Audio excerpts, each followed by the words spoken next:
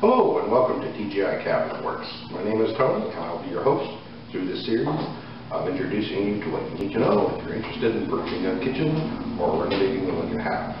We're standing in my showroom, and here we have a working showroom, which means we're not all just displays of simple kitchens all into themselves.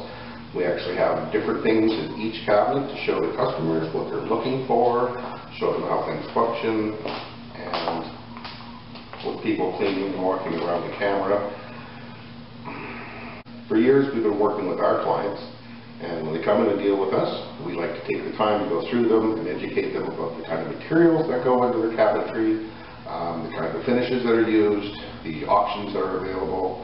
There's a lot of stuff on the market, and a great deal of it can be very confusing. There's a lot of information out there, and every manufacturer is a little bit different. So we thought it might be helpful to narrow down the very specifics that you need to know. This is mostly just general knowledge, and it will vary from manufacturer to manufacturer, but for the most part, you should be able to find a lot of similar stuff out there. Now for this series, we're going to be basically focusing on frameless kitchens or European kitchens. There are other kitchen styles out there. The other ones are the traditional style or the face frame kitchens.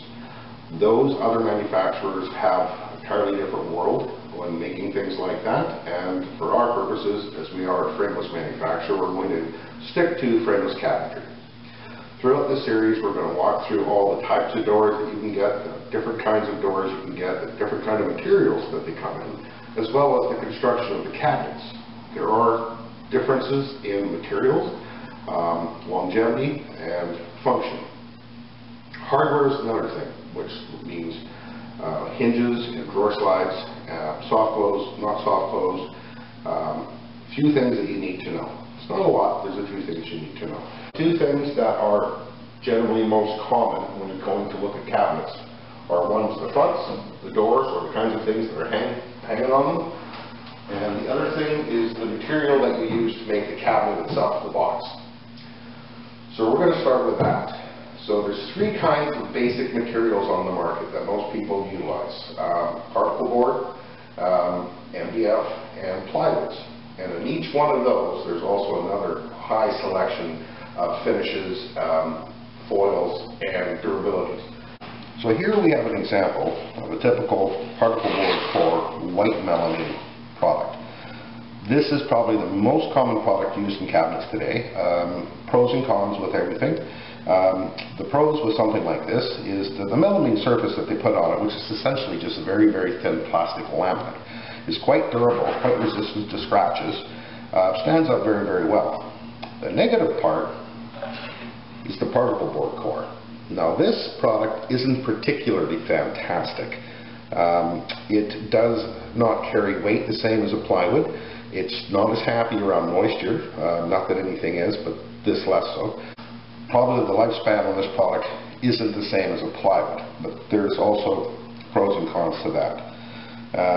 It is the most common because it is the cheapest and the easiest to work with. The other product that's on the market now, and has been for some time, plywood's been around for 10 years. A few decades back, they finally gave us a product that is a plywood core that has a birch veneer on it that is finished with a spray, so it's a clear finish like a lacquer. Pros and cons of this. The pros, of course, it's plywood. So pretty much everybody knows plywood is the superior material when you're fabricating something.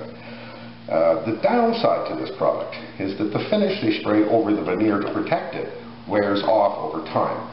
So high traffic areas in your cabinets, like plates, cups, kind of things that slide in and out of your cabinets every day, tend to break the finish down. And very soon you'll be finding that the clear finish is worn off and you're down to the wood veneer itself. And it gets very ratty very, very quickly. The other product they've come up with the last several years is a hybrid finally. So it's a particle board surface. So it's got a melamine surface, it has a plywood core, so you've got the best of both worlds. You've got the strength of the plywood and the durability of the white melamine. Now this is more expensive for obvious reasons. So but this has become the most popular plywood we use now because it's the best in the sense that it's the strongest with the best durability. So the last thing we need to discuss about the materials limitations. Good material, plywood core, melamine surface, to date only comes in white. Pre-finished birch plywood only comes this way.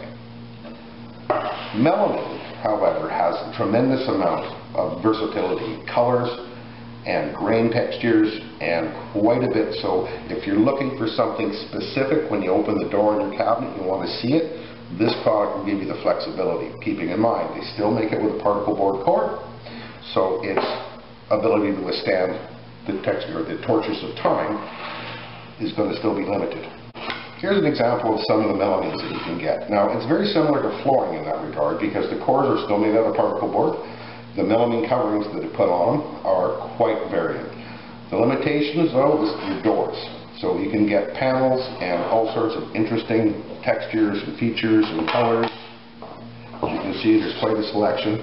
These are probably not coming through in the video, but there's quite a heavy texture. So at first glance, you'd actually think that was real wood. The downside is your doors. Here's some examples of the kinds of colors you can do with melamine for doors. But here's your limitations. Usually they're going to be a square edge like this, so they're taped. These come in 4x8 sheets. They're cut and then they're edge banded to match. So if that's the sleek style you're going with, these are options that you can get away with. You see there's quite a variety of degrees, and these are quite heavily textured, so most people wouldn't know these aren't real wood, but they look like it when you first see them.